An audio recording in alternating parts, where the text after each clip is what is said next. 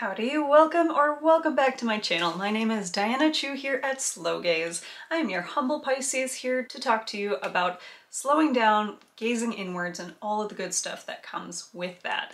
Today we're gonna just dive in. I am launching my own 2021 low buy, and I recently was on a low buy. It was meant to span half of the tail end of 2020 and then into March 2021, but of course, as you know, 2020 didn't go as planned. Needless to say, I have come out of at least 3 months of a low buy quite enlightened by my process, and I have 5 really good tips to help you along if you are new to low buys or if you're starting to get into another one, refreshing this year with something a little more nuanced, a little more refined, and you're trying to sculpt your own process.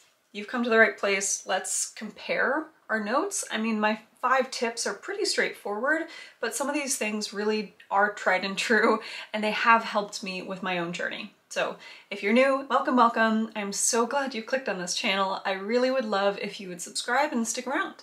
I post every Wednesday, 11 a.m. Central Time. You can also buy me a coffee. Down below, I've linked that if you don't know what that means. Every generous donation that I receive goes straight back into my channel to help the quality and the content, but some of it also goes to the ACLU and some other civil liberties initiatives that I find really resonates with me and my values. So just know that your money is going to a good place and not just floating around the ether. Thank you again to everyone who has already bought me a coffee. I am so humbled by all of your support. So like I said, I have 5 different tips for you.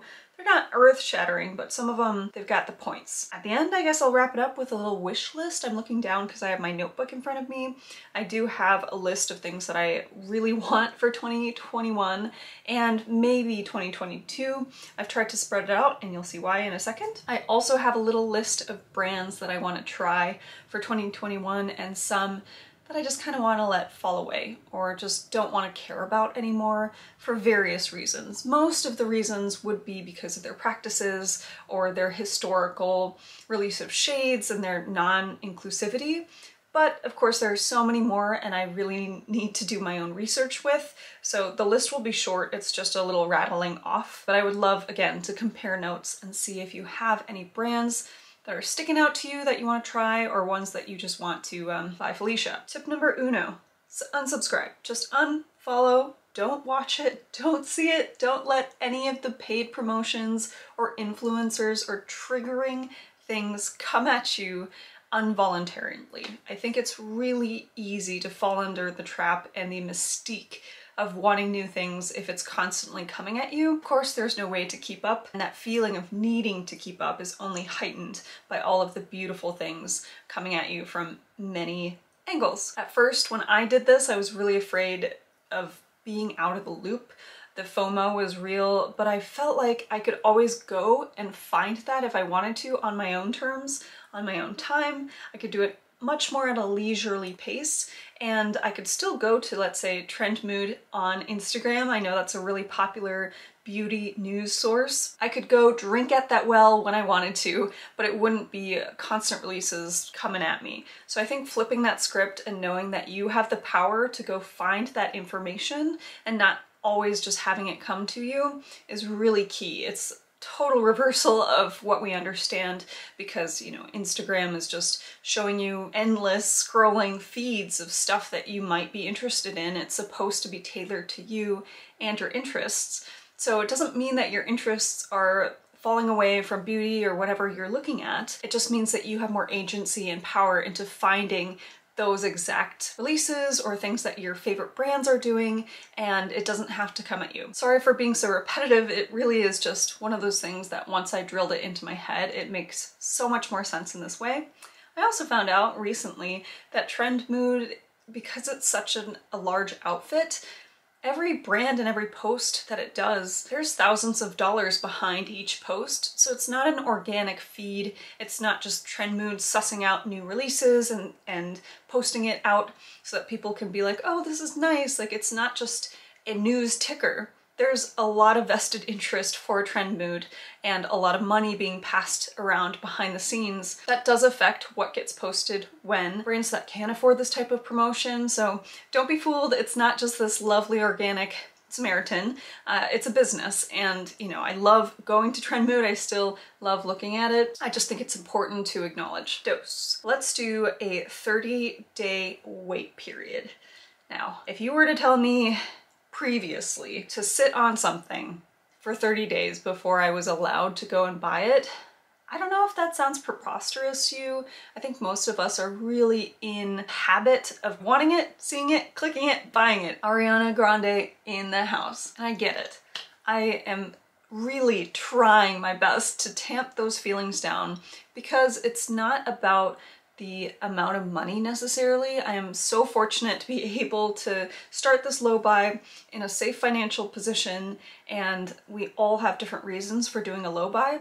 For me, it's more about controlling the amount of stuff that enters my house versus the amount of money that I'm spending. So luckily that's kind of my lens, but please understand that, you know, they overlap quite a bit. And if you are budget strapped, this is really another great way to kind of wean yourself off of those impulse purchases. For me, not buying things and saying, okay, I'm just gonna get one more lip gloss, or I'm just gonna get 5 more items to try out in Sephora. This will be my last purchase, online shipment, like it's all gonna be fine. That happens constantly.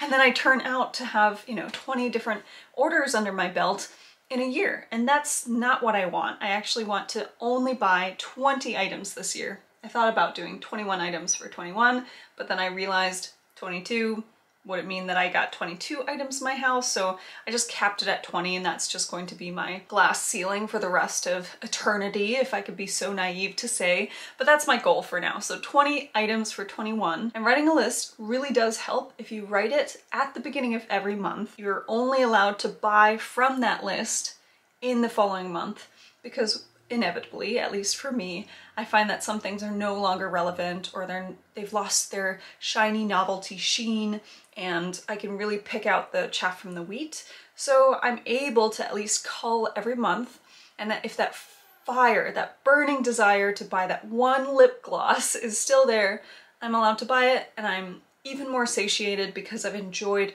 both the anticipation and the release. So that, to me, that journey is both helping you with not impulse shopping, really separating what is just new and shiny from stuff that you know is actually fitting into your lifestyle, stuff you actually want to invite into your home, and you get to extend that anticipation period, that chase, which is actually what gives you most of that dopamine hit.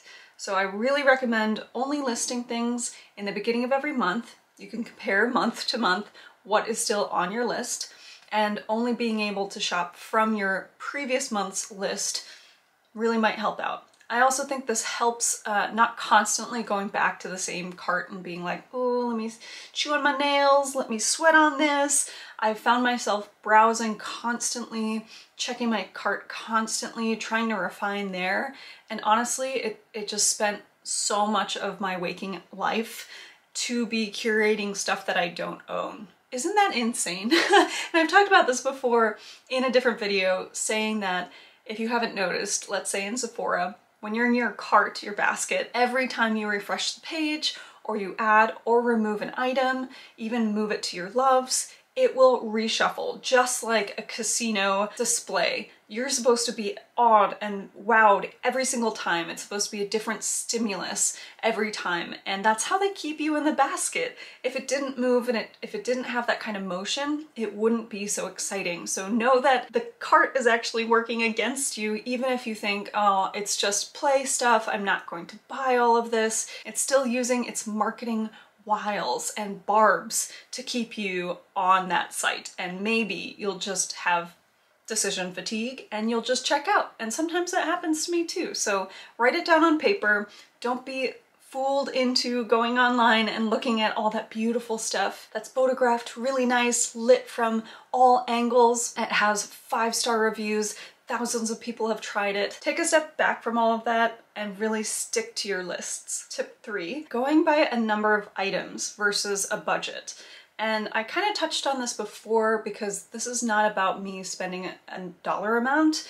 Even though when I started my own low buy back in September 2020, I thought that that's the way to go. Usually that makes sense. You're capping the amount of money you can spend, And a really great viewer did mention that they don't spend over a certain amount of money because that is the amount of money that on average a man would spend on personal items and personal effects. And I thought that was really wonderful because we have so many more traditional needs as women or as people who want to engage in this type of creative mastery, presentation, like there's a lot of layers to it. I don't want to be spending so much money on all of this stuff because of some social norm to feel like I am participating in my own femininity in a way that I don't agree with. I love putting on makeup every single day, even during this pandemic year and moving forward. I really enjoy and get a lot of positivity from putting my face on.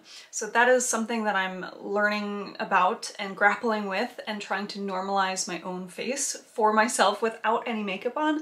But the ritual of getting the exact finish of skin that I want or feeling, you know, polished, that is something that still gives me a lot of pleasure. So I dive into it and I pay into it, but I don't want to go too far beyond not only my means, but found that tracking the amount of money that I'm spending is not fun for me. What is way better of a playing field is saying 20 items only and kind of being that gatekeeper, because suddenly you're not valuing something for how much it costs. Let's say you buy a pack of hair ties for $1 at the drugstore, and let's say you buy a Tom Ford fragrance for $200, not at the drugstore. Once, you know, the money has left your hands and those two items come into your life, yes, you have some inherent value and thoughts around those two items, but the tag, the sticker, the price is not attached to those items.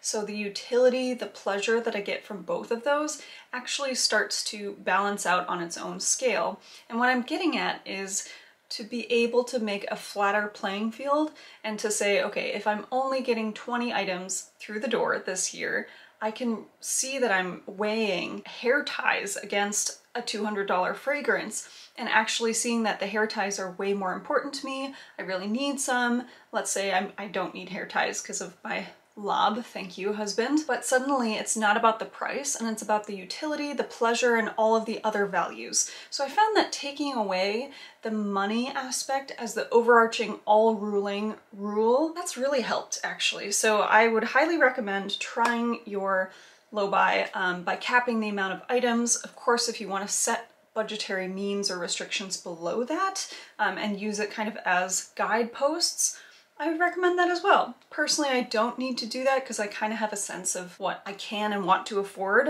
but by just cutting down the volume of stuff coming in, easily say that I'm still saving money throughout this year. I did start a little graph. I am going to be populating it with all these little thumbnails of things that I buy. These are all non-essential items. These are all wants, and they're all selfish and personal to me. So I do live with my husband in this house, and we cannot share, let's say, a lipstick. We can't share a hair tie. We could share a cookbook, but if it's a cookbook that only I will use or something that I know he really won't use, it still counts towards my own low buy. I'm not counting replacements, but I do have to finish that full item before I can even buy another thing. This is new to me stuff. This is non-essential items and things that I only can use. So if you want to join me, I recommend making something like this, a little chart, and putting down the month next to every thumbnail that you get. I've worked it out to have, I guess since it's 12 months and 20 items, I can have 2 items per month for most months. 4 months out of the year, I'll only get to buy one thing. And so I've kind of mapped it out in my head and on paper to say, when should I be buying things, and would it be seasonally correct to be buying a pair of denim cutoffs, for example? In winter, not so much. So I've tried to kind of pace it out for myself, and that way I can look forward to another month and that reward. Again, extending that anticipation feeling. I've also allotted myself those 2 items, that 2 item limit for November specifically, because I know that Black Friday and Cyber deals are happening. Everything else I can comfortably manage within my own budget, within my own means, every month if it's only 1 or 2 items. See how that works for you. Okay, Number 4, let's talk about lifespan of a product. Let's go back to that hair tie thing. Even if you buy 25 hair ties and you think, okay, this is just gonna be a thing for me when I go to the gym or when I do yoga down in the basement, this is just one and done utility. It's not cute, it's not as scrunchy, and we rarely think about all of the other things that come with that item. So not only do you have to find a good way to store it, I always find that storing hair ties is a pain because they inevitably leave their little case or stack. They have hair in them, they start to migrate all over, I lose them, and it's just not an elegant experience. Ask that of all of your items, to have a place for it, to have an elegant experience, to be able to live in your house and you know exactly where they are at all times, and know that this should last you not only 30 days or whatever, but much longer than that, because in the end, these are not going to get recycled. They are going to go in the trash. There's so much more to just that one decision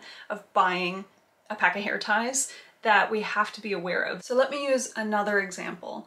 Let's say I buy a blush, but I can't decide on which color to get, so I get 3 without thinking. I definitely rationalize it in my head saying, I need something that's in the pink range, I need something in the peach range, and then I need something berry toned for those cool tone looks that I do sometimes. And I'm like, I'm gonna use all 3 of them equally, and they're going to give my life such the boost that I need, and I buy all of 3 of them without thinking about the lifespan. Now, I gather that many of us here would not even dream in our lifetime to do such a thing with pets, something with life. I wouldn't say, oh, let me go to the SPCA, pick out 3 different puppies, one that's super cute, one that's super chunky, and one that has no hair because I'm allergic, and I'll see which one fits my lifestyle and what I want to do with them afterwards. We wouldn't do that. And I know that's such a hyperbolic example, but it really is another way of thinking about lifespan. Because once you get the puppies home, you have to nurture them, love them, clean up after them, do so much with them. And then at the end of their life, which is inevitable, that's something you also have to emotionally bear and something that you have to do physically.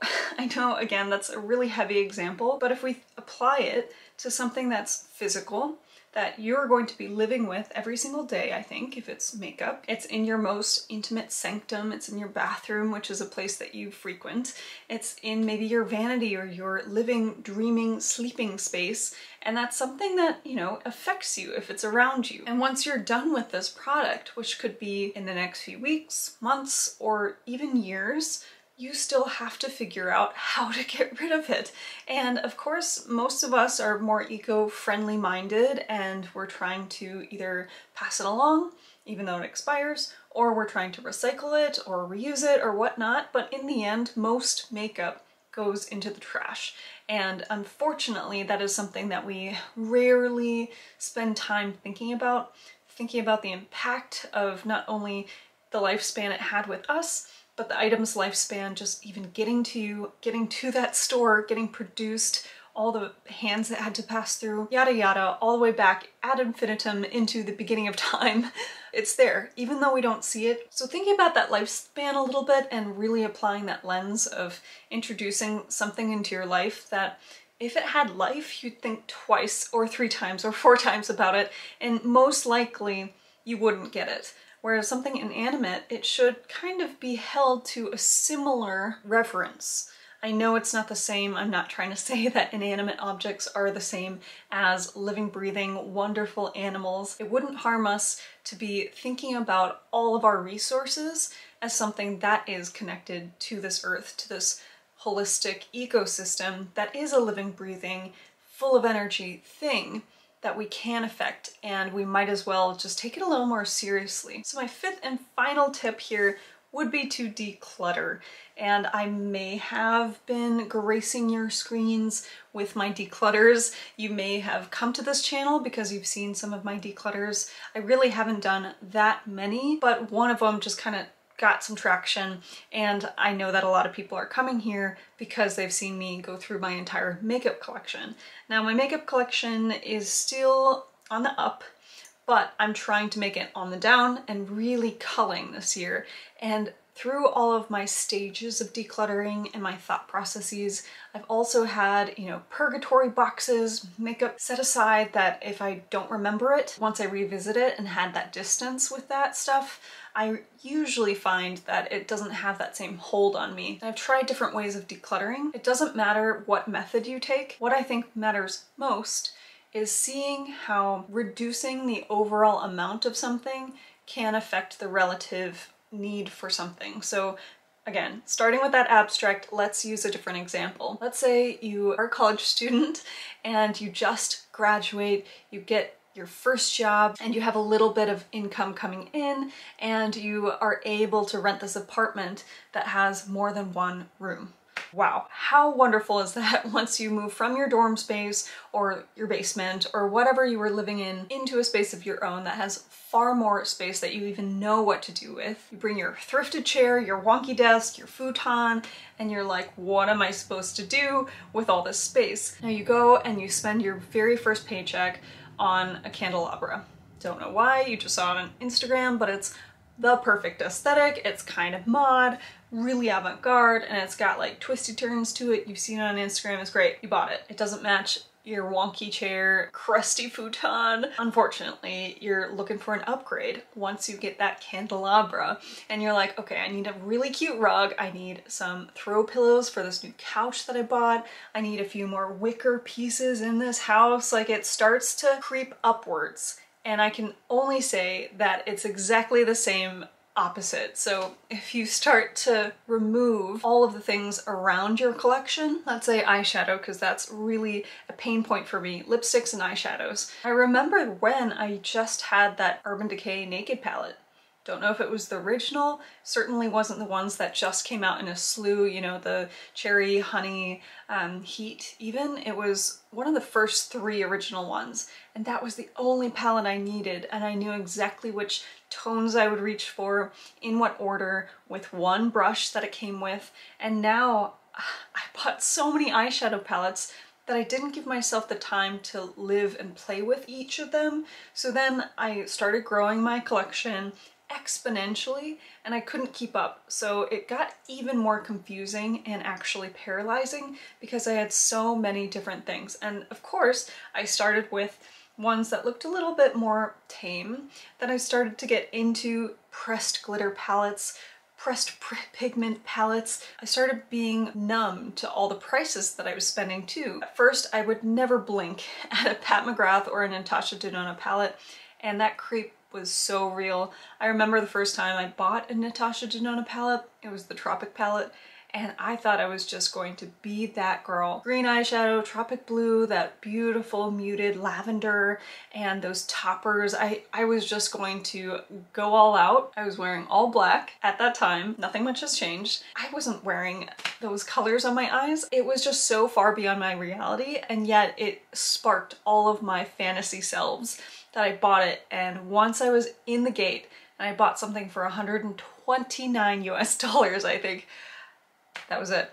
I was then able to drop another 129 for this, drop 125 for this, and I built my collection to a point where it was just suffocating and mind-numbing. I had 78 eyeshadow palettes, and again, if you haven't seen those declutters, I will link the eyeshadow one up above, but I also have a playlist on less stuff, and this is probably going into that playlist. So if you want to see more of my minimalist journey and a lot more declutters, start there. Needless to say, I bought way too many colorful, beautiful palettes that just looking at them gave me joy, but I just wasn't using them. And of course, that gave me some guilt, some remorse. I had to store them, the lifespan thing again, and it just wasn't a practical thing. So I know many of you have reached out about what I do with my makeup.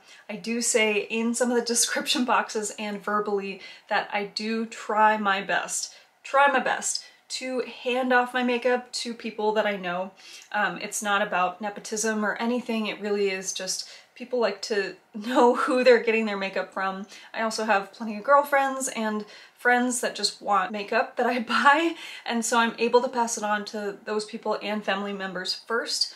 And then I go and try to find women's shelters, donation points, to be able to hand off things that are very lightly used, and then I honestly toss the rest. I am not going to put anything on Depop. I won't be sending you any of the makeup. I'm so sorry, but that's just something that I've decided, and I really appreciate you respecting that choice. So back to the decluttering. If you find that you're getting a little overwhelmed or confused with your makeup, that's a very normal feeling and you're not alone.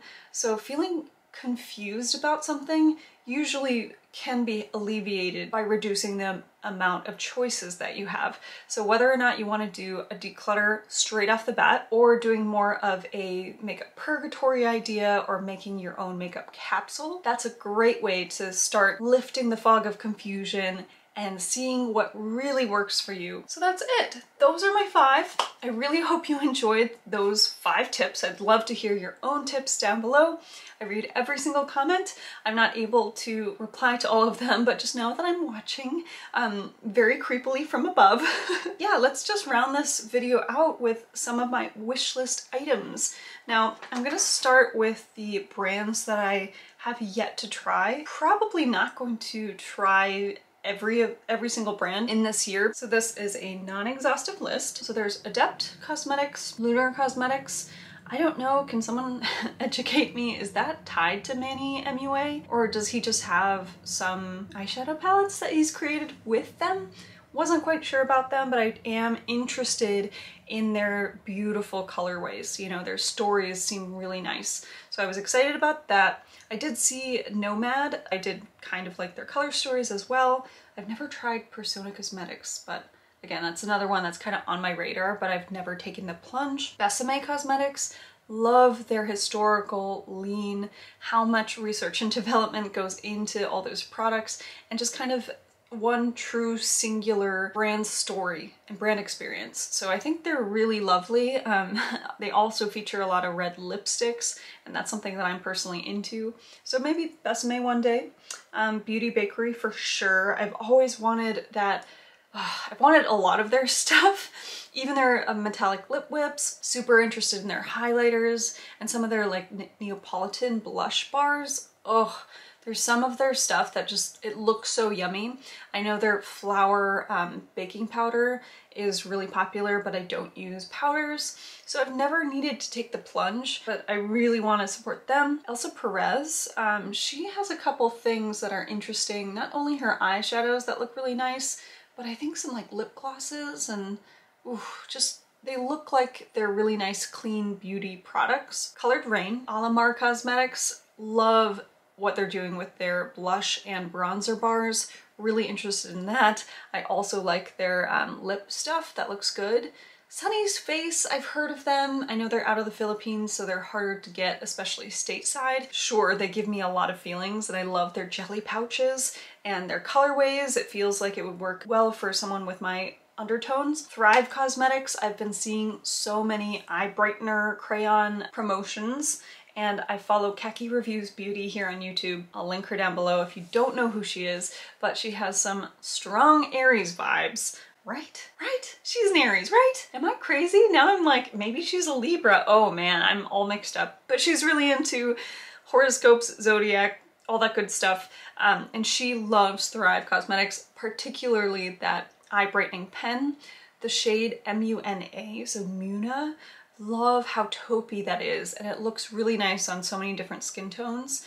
For me, I'm afraid it's a little too purple or slightly too gray. I also have extremely hooded eyes and a lot of creasing or just tiny baby creases that I'm not sure how much brightening it'll do. I also don't really have a perfect little inner corner that I attend to each time, so not sure about it. I'm still on the fence. And then, of course, Queen Danessa Myricks herself. I'm so interested in her, I think it's Color FX foil. Please excuse, I just have Danessa Myricks written down. Milky Way, that really sparkly one, and Jelly Bean, which is a neon orange. I've seen them used on YouTube, and I just want something really punchy and graphic. Like, those are my fun color things. The few brands that I want to just say, meh, nah, pass, goodbye for 2021 is Hourglass, their shade range, need I say more? NARS, God, I really love NARS. Fever for them has waned over the years. Some stuff still really gets me. You know, they don't need my support. They've got other supporters. They're also not cruelty free, I think, because they sell in China. I also think when I looked into some of their blushes, the ingredients were very paraben heavy. So I'm trying to avoid parabens, BHT, and PTFE, or whatever it's called. I think it's PTFE. The trade name is actually Teflon. So I haven't found PTFE in NARS products yet. I only mentioned that because one of my favorite blushes that I found last year, and I've linked that down below as well, that was in my signature look video where I bought the same products that Joanna Gaines of Magnolia and Fixer Upper. Her makeup kit, I like bought straight up. The blush just is probably my favorite blush almost of all time. I want to say it's my favorite blush of all time, but the one thing that really gets me is that it's full of fragrance and full of PTFE. Okay, I won't say it's full of. It's just, it's part of the ingredients list, and unfortunately, I don't like the idea of putting Teflon on my face every single day. Sure, it might not get absorbed into my face. I'm not going to eat it because it's on my cheeks, but it's just something that I can't, with great conscience, live with. PTFE itself isn't harmful, but the making of it to actually create that chemical, you have to use something called PFOA, I think, and that is cancerous. That is environmentally damaging. So again, it's just something that I can't buy all the time, but I have it in my little sweaty paws and I will use it up as much as I can. Too Faced, also don't need to say much about that. Huda, I mean, she's got great stuff. There's a lot of stuff that I'm really excited about. Every time she launches, my heart skips a beat. And I really love her larger palettes, the ones that are made in Italy. Huda's great, but I did buy her Naughty palette and then I promptly returned it. Her color stories just lean way too purple, pink, burgundy. It doesn't fit me. I want something bronzy, warm toned, really neutral, and her stuff is really neutral but in a different way, so I just need to take a break from her stuff. And then House Labs. I wrote this down with a question mark. I do love Lady Gaga. She will always be my home slice. She gives me all the feels. I know she's really about her craftsmanship and she wants to do the best and make, you know, good makeup, but I just haven't heard great things about her stuff. And I'm just gonna give it some time. Just gonna pass on it this year. I have so many other brands that I would rather support. She also does not need my personal support. There you have it. Those are my brands that I want to try and the ones that I'm like, nah, see you later till next year, maybe. The last disclaimer I have is just saying that I'm on a journey. I'm still doing my own research, still backing up my own ideas, figuring it out for myself. And I really encourage you to also do your own legwork and find your own values and see how the brands that you shop from align to them. That's all part of the slow gaze ethic. I really want this to be a place where we can talk about things, also gaze more inwards. It's going to evolve over time. There's just no way around it. So thank you so much if you're still with me. I hope you'll consider subscribing. I would just love to see you back here. I hope you're having a wonderful 2021 beginning. It has been an insane start to 2021. I really hope that everyone is staying safe. We're all in this together. We're all brothers and sisters. I encourage us all to lead with love and an open ear. Stay safe out there. I will talk to you very, very soon. Adios.